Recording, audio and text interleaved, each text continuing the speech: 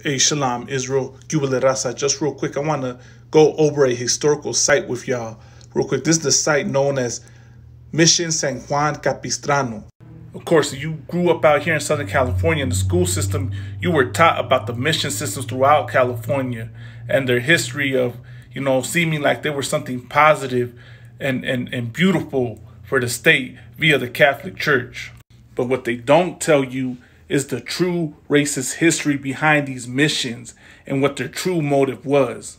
Right here, I have an article titled Telling the Truth About the California Missions During Native American Heritage Month. If you were raised in California, perhaps you remember choosing a mission to learn about and subsequently constructing a model out of popsicle sticks or clay during your 4th grade year. Today, learning about the California mission system continues to occupy a central place in 4th grade curriculum despite new understandings of the cruelty wrought against indigenous peoples by the Spanish via the mission system throughout California.